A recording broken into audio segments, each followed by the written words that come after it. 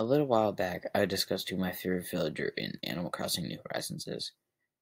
In case you missed it, it's Drake the Duck. Today, I'm going to be sharing with you my least favorite villager. Now, when I played New Leaf, I didn't know it, but I started out with some not so great villagers like Barreled and Bangle. As not terrible villagers, they're not anything to write home about. It wasn't until I played New Horizons that I found out there are some villagers that I do not like at all. Now let me tell you a story. So when Tom Nook allowed me to get more villagers after I built the campsite, I only had 6 villagers at that point. These 6. I only had 2,000 Nook miles, so I could only afford 1 Nook mile ticket. I said to myself, the villager I get from that mystery island is a villager I'm going to ask to be on my island. So when I got there, I looked around, I saw the villager. It was Velma. Velma is a goat.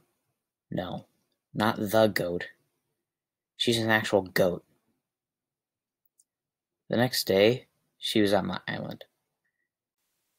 There was nothing wrong with her for the first week or two, but after I had all 10 villager slots filled up, I was trying to get a villager off my island so I could look for Raymond, as one does.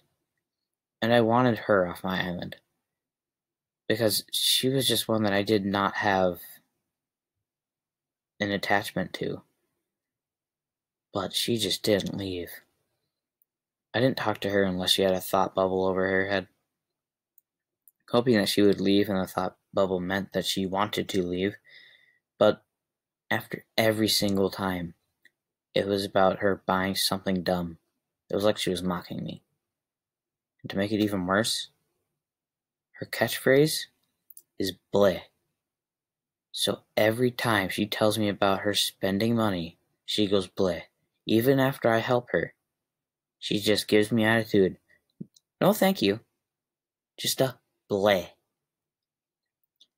Although, she did leave my island after 2.5 months, so it did all work out in the end, but it just took way too long.